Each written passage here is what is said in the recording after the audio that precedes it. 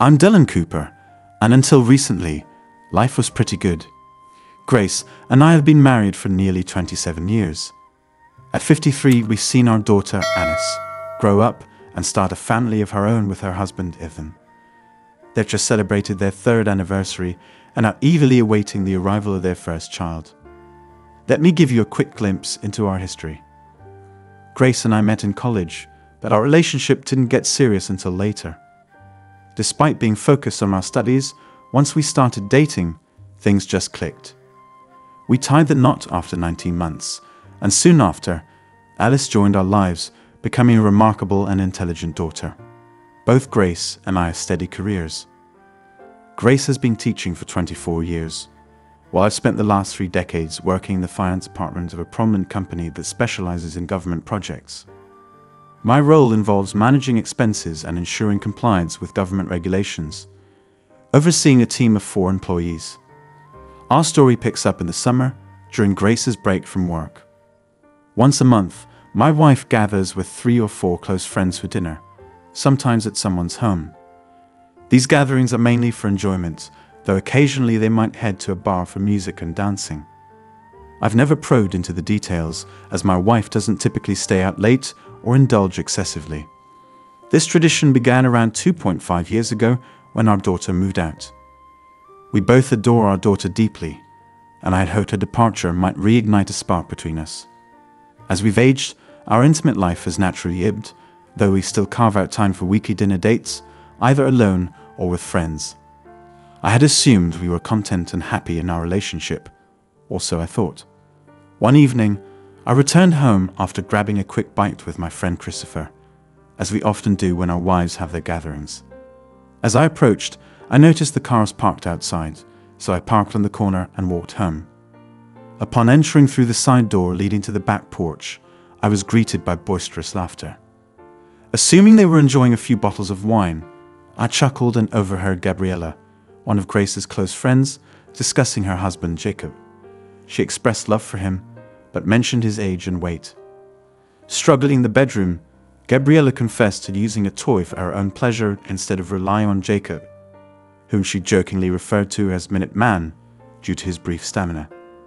They all shared a laugh, but my heart went out to Jacob, who had visited our home before and always seemed pleasant, albeit a bit overweight. Gabriella wasn't exactly slender herself.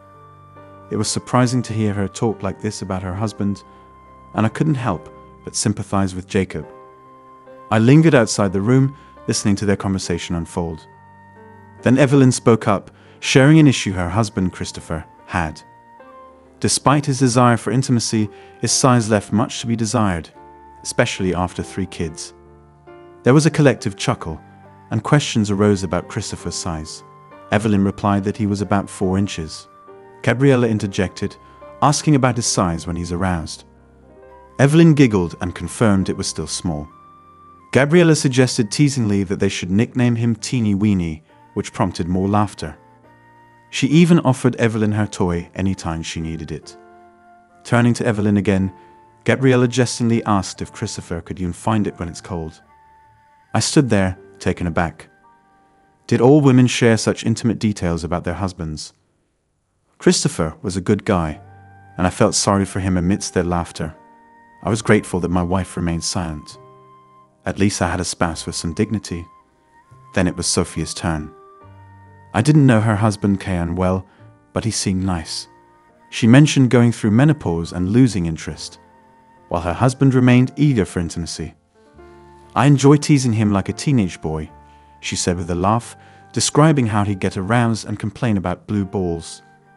She even gave him the nickname Blue Balls Boy, which elicited laughter from all the women, including my wife. Then my wife decided to join in. Well, ladies, let's face it, she began. We're all married to older men, and they can be pretty pathetic sometimes. Occasionally, my husband comes to bed and starts cuddling me, and he's no hard tool. Feeling a nudge in my back, I couldn't help but find the notion of an old man getting aroused repulsive, especially thinking it's pleasant. And of course, Gabriella had to bring Grace into it. What should we call Dylan? Any ideas for a nickname? She asked, prompting me to stay silent. waiting her response. With a chuckle, she suggested, "I think Bunner Boy suits him." The room erupted in laughter. I was stunned. After all these years, my wife had never conveyed such sentiments to me. I had never pressured her, and on occasions when she was tired, I simply kissed her and let her be. Had she truly meant it? Or was it just an offhand remark? Reflecting on our history, I remembered how our once regular intimacy became sporadic, particularly during her menopausal phase. Yet, not once did she voice any complaints about me. Standing there, my heart racing, I felt a mix of anger and hurt, unsure of what to do next. Then Gabriella, the ringleader of the group, chimed in suggesting, "Hey, we girls can be naughty too. Let's hit up that new club and let some young guys dance with us. If our guys aren't satisfying us, at least we can enjoy a bit of harmless flirting." The others chuckled and agreed it was a splendid idea. I began to wonder what truly transpired during those nights at the bar. Typically, when Grace returned home, she wouldn't be drunk or in the mood for anything other than a quick shower before joining me in bed. I would ask her how her evening was, and she would casually mention if she had danced or not, jokingly remarking that she had something better waiting for her at home. It all sounded like playful banter to me. However, lately, I began to wonder if she was being hit on, although I hadn't noticed anything concrete while lingering outside the door. Inside, they raised their glasses in a toast and agreed that they should go out more often. I watched as they continued to laugh and drink, feeling a sense of disgust. Was this their routine every time they got together? Finally, Sophia spoke up, acknowledging that they had all been married for a while and should appreciate the fact that their husbands were good fathers and providers despite their flaws. They belonged to them. I hoped that sanity had returned to the conversation, but my hopes were shattered when Gabriella chimed in. She mentioned that their husbands had been good fathers, but sometimes they needed something more. She suggested that it might be fun to try someone younger just once. After Gabriella's comment, there was a heavy silence. As it was getting late, Sophia suggested they go back to talking about their husbands. Sensing my anger, I quickly left through the back door and made my way to my car before anyone else could leave. I knew I needed to calm down before going home. I drove around the area, eventually stopping at a park. Deciding to take a walk to relieve my anger, I couldn't shake off the thoughts of what I had overheard. I used to think all the women were nice and kind, so what I heard shocked me. Was I really in that bad of shape? I still rode my bike sometimes, and sure, I had a few extra pounds, but I was in better shape than any of those women. I wasn't a hunk, but I wasn't out of shape either. They were all a bit overweight, and even though they were attractive, I couldn't imagine lots of young guys chasing after them. As I pondered over it, I wondered, shall I tell their husbands what I heard, or shall I sneak out and catch them the next time they go to a bar? The more I thought about it, the more I realized I still loved Grace, but hearing all that disrespect tonight seriously upset and hurt me. Did she not realize how hurtful it was? How would she feel if I said disrespectful things about her to the husbands? As it got dark, I headed home. When I pulled into the driveway, everyone was gone. I walked in through the back door, and Grace was finishing cleaning up. She turned to me and asked, "Hi, sweetheart. How was your day?" I looked at her as if she was a stranger. I wanted to confront her, but I just stood there silent. "Honey, what's wrong?" "You look upset," she said, concerned. "I just had a tough day and I'm exhausted. I thought you were having dinner with Christopher. What happened?" "Christopher's fine. I just had a rough day. I have a headache, so I think I'll take a shower, read a bit, and then go to bed." Grace hurried over and hugged me, but I felt drained and worn out. She kissed me on the cheek, but I instinctively pulled away and left. "Do you need anything?" "Can I help?" she asked. "No, I'm good, just really worn out," I replied. I took a shower and hopped into bed. Later, she peeked into our bedroom and saw me reading. "Honey, if there's anything I can do, just let me know. I love you," she said. I just nodded and then drifted off to sleep after taking some sleeping pills. I remember Grace snuggling up next to me, but I pretended to be asleep, and eventually she rolled over and went to sleep herself. Saturday morning, I woke up early and decided to go for an early bike ride. Grace was still asleep, so I quietly headed out. This time, I wanted to ride for about an hour. Usually, I only did 40 minutes. I felt like I needed to build up my stamina. When I got back, Grace was already having breakfast. I was drenched in sweat, so I went to take another shower. "Dylan, I'll make you breakfast." "What do you want?" she called out. "I'm going shopping with Alice to look for some maternity clothes."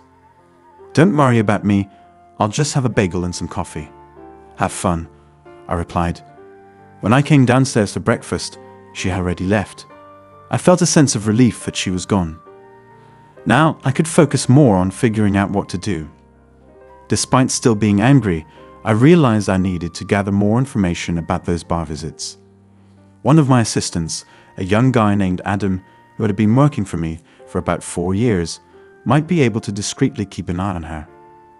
We still had a landline, and I kept considering disconnecting it and relying solely on our cell phones. The idea of monitoring the home phone crossed my mind too. Perhaps I could find a way to track the calls.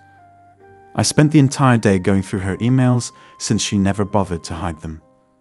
I checked about 1.5 years worth of activity, but nothing seemed suspicious. I kept wondering why she didn't delete old emails. Now, I was glad she hadn't. Around 6 o'clock, I heard her car pull into the driveway. She came in excitedly, saying they had a great day finding things for our daughter to wear.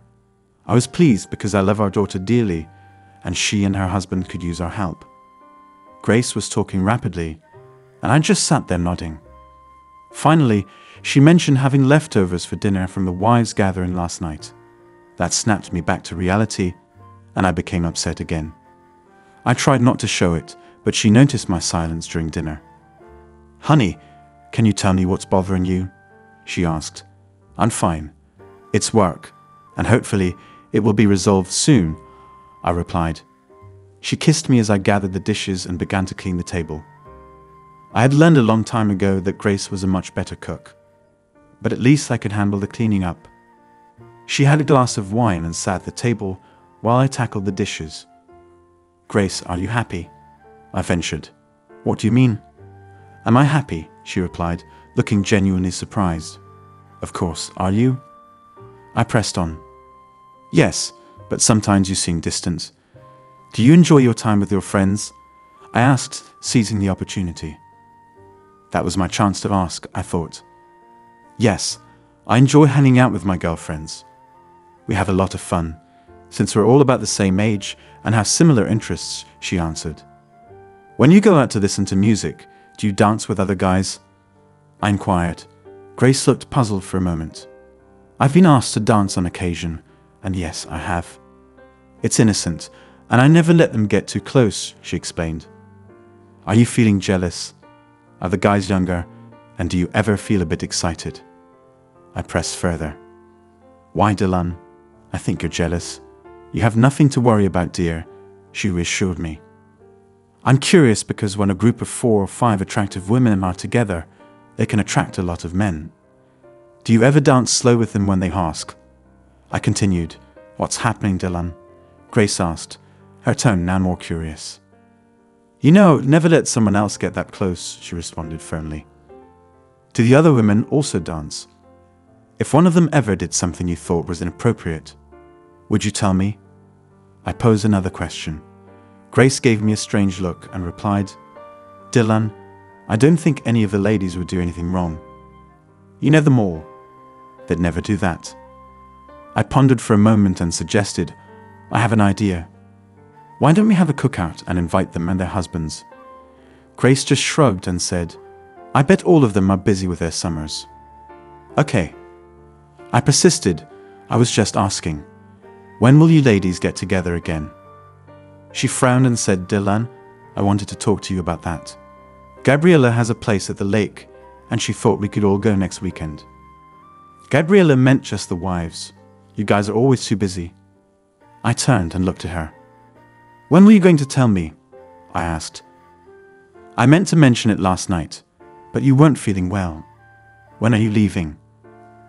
We're planning to leave Friday morning and come back on Monday evening because of July 5th. We usually have a neighborhood block party on. Will you miss the party? She inquired. No, I'll be back in time for the fireworks. You'll miss all the other activities. We usually have Alice and Ethan over too.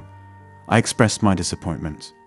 Grace noticed my reaction and said, Dylan, I'll make it up to you when I get back. Sometimes us girls just need a break.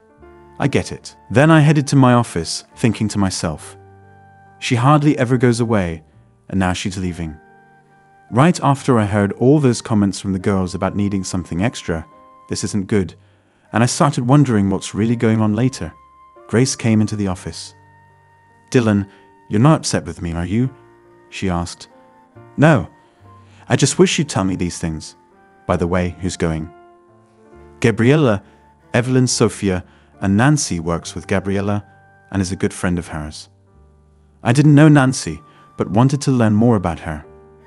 Is Nancy the same age, and is she married? I inquired. I think she's close to our age, but she's divorced, Grace replied. That's great. My wife wants to run off for a few days to party with some women, and I have no clue what's happening, I muse. It seems like all of a sudden you want to spend more time with your friends. I was hoping we could spend some time together, especially since I'm off on Monday too, I expressed gently. That's sweet, Dylan, but this is the only time we can all get together as a group. I promise we can do more things together before the summer is over, Grace reassured me. As the week went by, I could sense my wife's excitement about her upcoming trip. However, I was still upset. I decided to make one more attempt and gauge her reaction. Honey, what about joining you Friday night and leaving Monday morning? You'll still have some time away from the husbands, but we can spend time together too, I proposed. Dylan, for goodness sake, what's gotten into you? We just want some girls-only time, she responded, sounding exasperated. Okay, you win, have your time, but you know I'll hate it, I conceded. When I want to go away with the guys for a golf weekend and I never go, that's because it's too expensive. And I don't like being alone. Please, honey, try to understand, I pleaded. You're acting like a child, she retorted. Well, that was my last attempt. Maybe she was right. The girls needed some time alone. While I'd never been bothered before, it made me more concerned because of the conversation I overheard. I decided to try and find out more. While she was in the shower, I seized the opportunity to grab her cell phone and attempted to unlock it. It was protected, which struck me as unusual since she had never locked it before. I had to devise a plan, considering our phones were nearly identical. Leaving mine behind, I took hers to work with me. Adam, our IT expert, was available, so I approached him and asked if he could assist me in accessing her phone. He worked on it diligently as I provided him with all the possible passwords. Finally, he managed to crack the code, and the phone unlocked. I began scouring through her texts, hoping to unearth something useful. Most of the messages were from her friends, but amidst them, I discovered a trove of information. Adam aided me in linking her texts to my home email, for which I expressed my gratitude, and he was glad to be of help. It became apparent that Gabriella was the one spearheading the group's plans. They were organizing a trip to her cabin, with Nancy taking charge of the event planning. The more I delved into the correspondence, the more incensed I became. My wife appeared exceedingly enthusiastic about the upcoming excursion.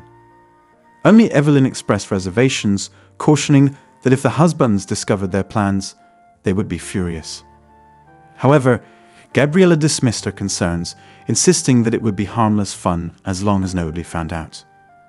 My wife concurred, and Sophia chimed in, expressing her excitement. I continued to monitor as many emails as possible. When I returned home, my wife confronted me, asking if I had accidentally picked up her phone. I admitted to it, and she flushed red with anger, demanding to know why I had violated her privacy. Damn you, Dylan, she spat out angrily. I stared at her, feeling like she lost her mind. I realized it was your phone, and since you recently locked it, I couldn't read your messages. It seems like you're hiding something. What's going on, Grace? I questioned, my concern growing.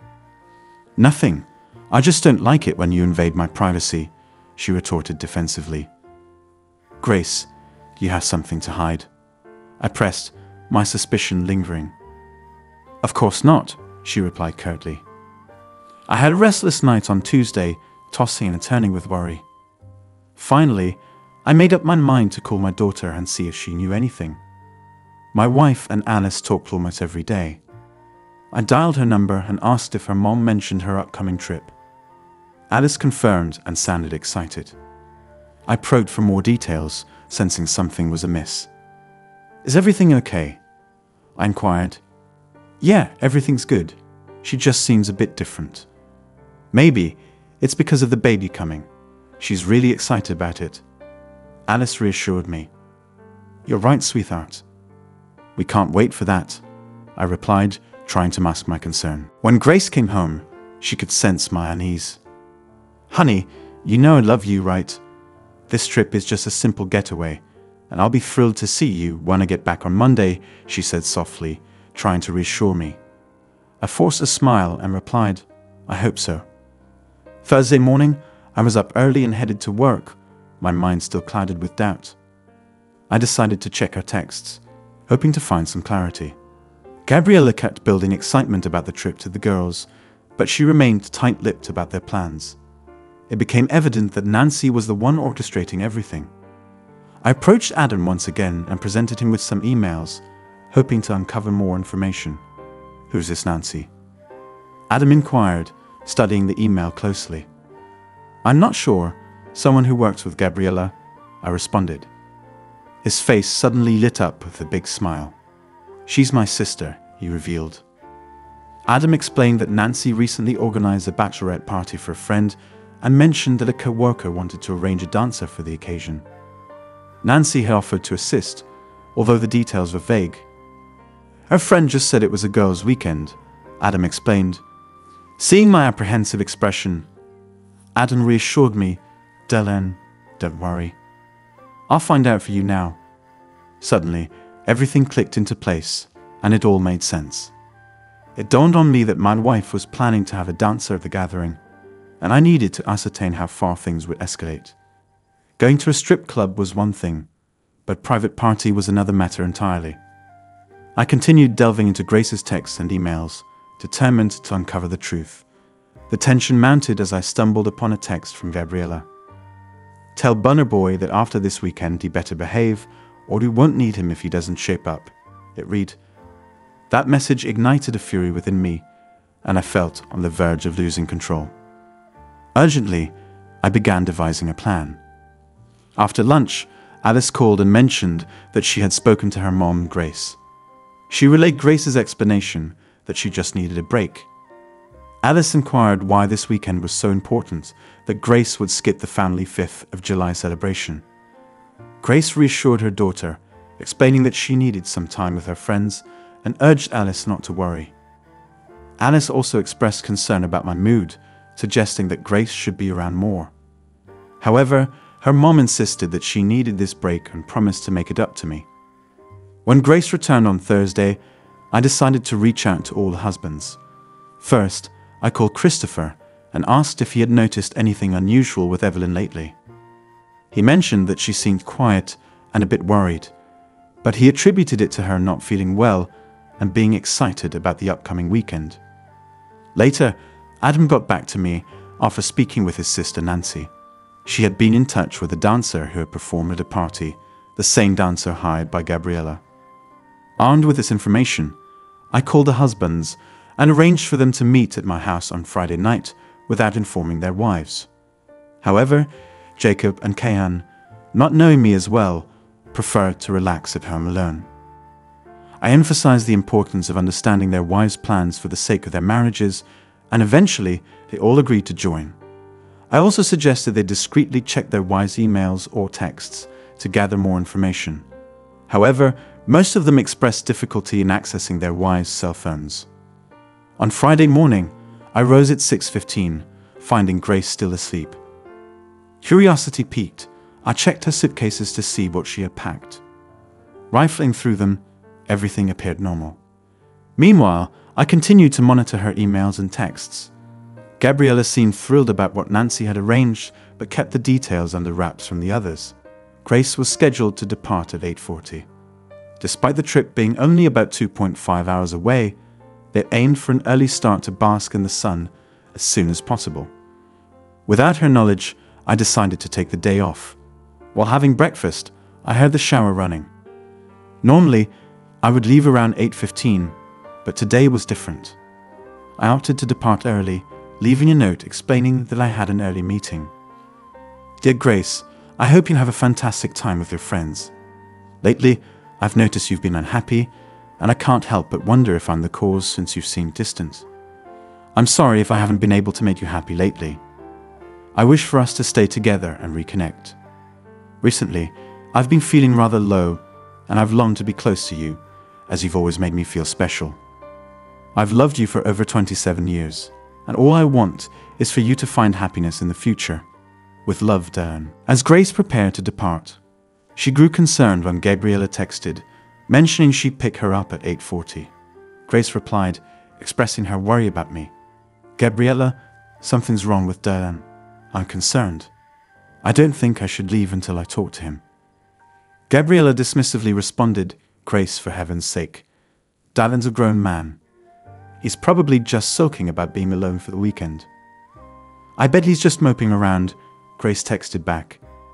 This isn't funny, Gabriella. I'm worried he might think something's going on. I haven't been treating him well lately. I need to reach out to him. All right, I'll give Christopher a call and see if he knows anything. He took off early this morning too. The women were texting each other and realized they couldn't reach any of the husbands. Gabriella texted everyone and ordered them to get ready, saying, We're all heading out for the weekend. No excuses, the guys will be fine. I had been working on a plan for a few days. Now it was up to the men to act. Maybe the wives were right about them being old, overweight, horny, and lazy. It wasn't too late to salvage marriages, or at least prevent the wives from ending them. Christopher, Kayan, and Jacob arrived, looking concerned, and I assured them they had reason to be. The reason I brought you all here is because I have reason to believe our wives are planning to break our wedding vows this weekend. I shared the whole story about overhearing their conversations and hacking into my wife's cell phone to find out what they were planning, or at least considering. Jacob, Kayan, and Christopher were furious at what they heard. Then a sudden silence fell over the group. I pitched my plan. We'll rise early on Saturday, head to the cabin, and wait for the visitors to show up to see what goes down. We hashed it out and agreed not to respond to any emails, calls, or texts, leaving the women in the dark. It wouldn't be easy, but we needed to make them suspect something was off. We talked late into the night and planned to reconvene at 10 o'clock in the morning. I had a restless night, constantly checking my phone. My wife had texted me about 30 times initially, worried, then getting angry, calling me a spoiled brat for trying to ruin her girl's weekend. I eventually managed to drift off to sleep. Come morning, I called my daughter, who told me Mom had called very concerned. Alice mentioned they were inviting me over because Mom wanted to jet off with the girls. Grace hung up on her. I checked our bank account, as I often do, since I handle most of the bills. I noticed Grace had withdrawn $1,300 for her trip. That confirmed what she had planned. I filled the guys in on the situation and told them to check their accounts. They'd found similar large withdrawals, suggesting the ladies were up to something. Jacob, Kayan, and Christopher felt ashamed and furious about how their wives disrespected them. I cautioned them against getting violent, but advised them to hold on to their frustration until we confronted them. The showdown was set for 9 o'clock, so we needed to be there by 8:30 and keep it under wraps from the girls. Nancy kept me updated after my chat with Adam. Since Gabriella worked with her, she likely thought everything was smooth sailing. Gabriella had approached Nancy seeking a good dancer for a ladies' party, and Nancy knew just the person. I shared this intel with the husbands, who grew even more enraged. Nancy even snapped some photos of the dancer she knew and passed them to Gabriella. She told me Gabriella was practically beside herself with excitement. The dancer, in his late 20s, was tall, handsome, and well-built, boasting a sizable package, exactly what Gabriella desired. She even inquired if he'd be up for extra services. Nancy asked, "Like what?" Gabriella mentioned that they were all married to a bunch of old farts and wanted to see what a young hot man could do for 4 women. As Nancy relayed this to me, I was furious. Nancy informed me that the others did not know, but Gabriella had hinted at something prohibited, and everyone seemed excited about it. The men were angry as we continued our discussion.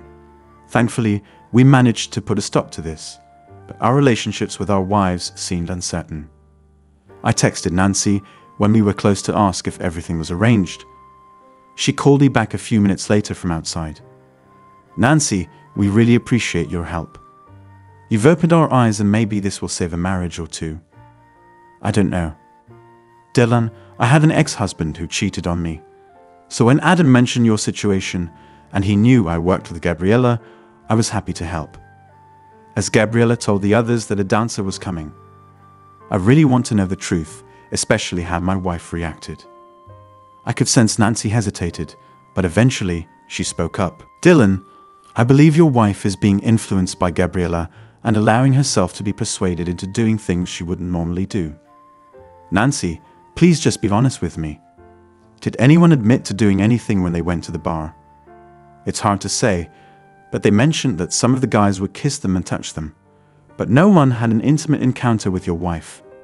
She mentioned that one guy grabbed her hand and placed it on his. Well, you know, and she described it as very big. Then she pulled her hand away and didn't engage further. Do they know what's going to happen later? Gabriella mentioned that if we liked big bulbs, you know, just wait until we all see and feel one in action. I have to go. They think I'm speaking to the dancer about what she said and did. Isn't that bad? I hope you realize Gabriella is the one at fault here. Thanks, Nancy. We'd be clueless without you. See you." As I relayed Theresa's message, they grew angry. We were almost at the cabin. We pulled over, and I took charge, planning to inform the wives of our decision. I texted Nancy that we'd arrive in 15 minutes. She replied, "Okay, they're just finishing dinner." It was 8:30 p.m. The cabin sat on a small hill with a stunning view of the lake. Jacob mentioned it's been in his family for 3 generations. It's rustic but cozy with a breathtaking view. The nearest neighbor is half a mile away. We parked a few hundred yards back on the dirt road and walked up to the cabin. We could hear the women chatting. They must have been enjoying the lake view from the back porch. Jacob quietly opened the front door, and we all entered without drawing their attention. The women were deeply engrossed in their conversation, sipping their wine, completely unaware of our presence. Jacob then opened the back door, and the conversation abruptly came to a halt. The wives looked stunned, their expressions frozen. Jacob greeted them with a smile, leaving them speechless. Finally, Gabriella broke the silence, her voice filled with disbelief. "Jacob, what in the heck are you doing here? This is supposed to be a girls' weekend." Jacob responded, unfazed, "Before you go anywhere, come inside, everyone. I want you to meet some of my friends, ladies. Allow me to introduce you to Blue Ball's boy, Teeny Weeny Boner Boy. And of course, yours truly, Minute Man. Does that sound about right, my dear witch?" He directed his words to his wife, Gabriella, who stood there, stunned and caught off guard. I interjected, "Next, please take a seat and try to relax. We have some matters to address." Grace attempted to say something, but I interrupted her, shaking my head. "No, Grace, please sit down," I urged, and tears welled up in her eyes. Evelyn appeared as if she had seen a ghost, while Sophia seemed to be in a state of shock. I continued, taking charge of the situation.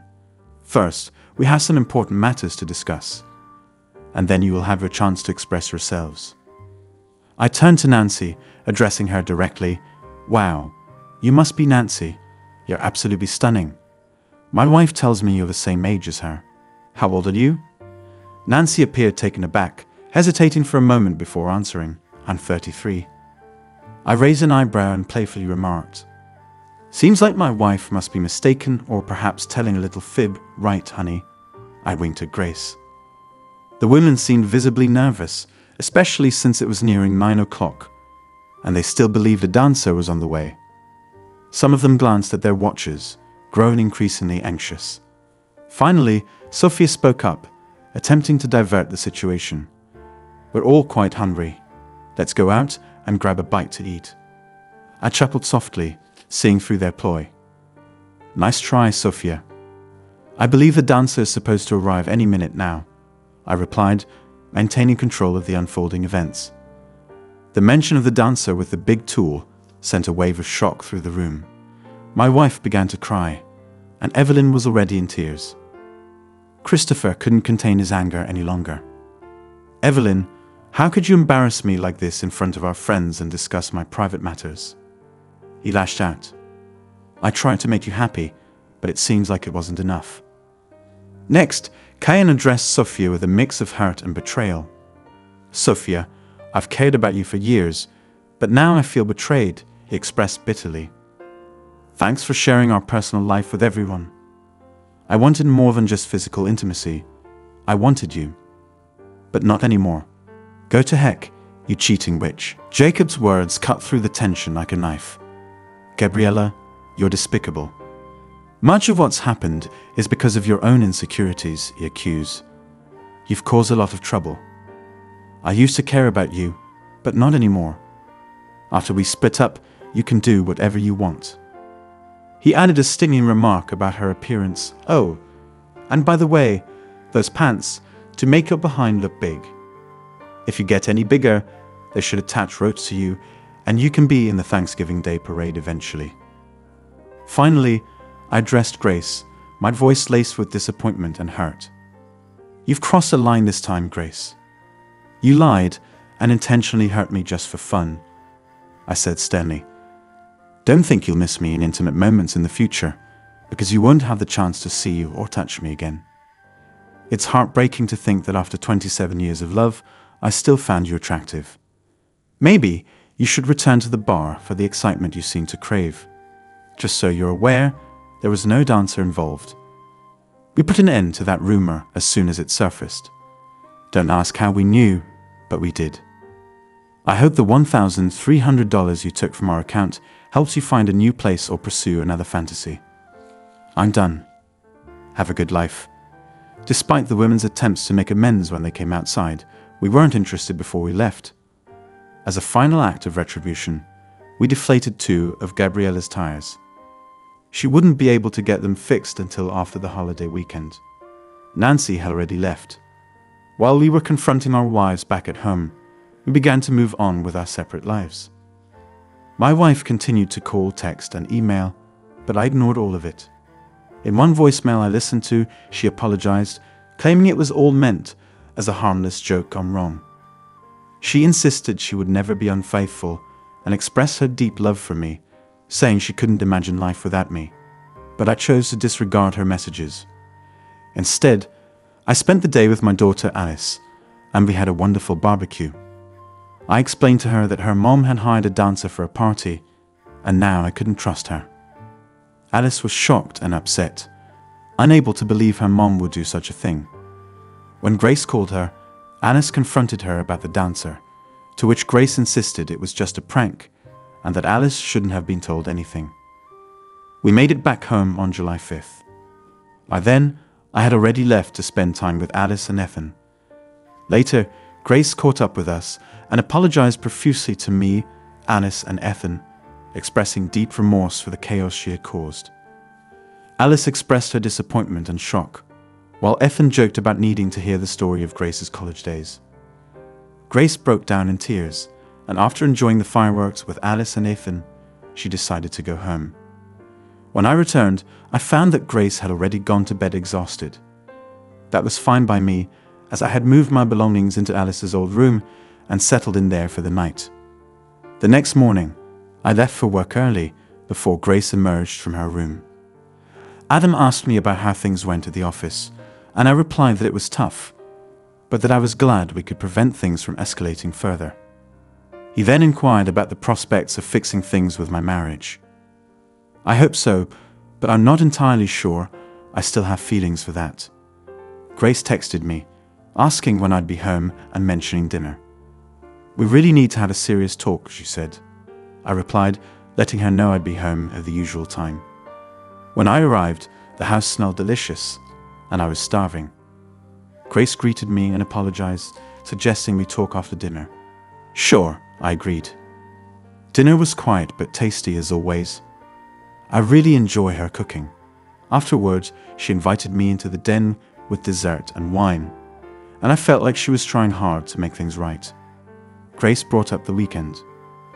I need to understand why you didn't stop things with the dancer once you found out, she asked.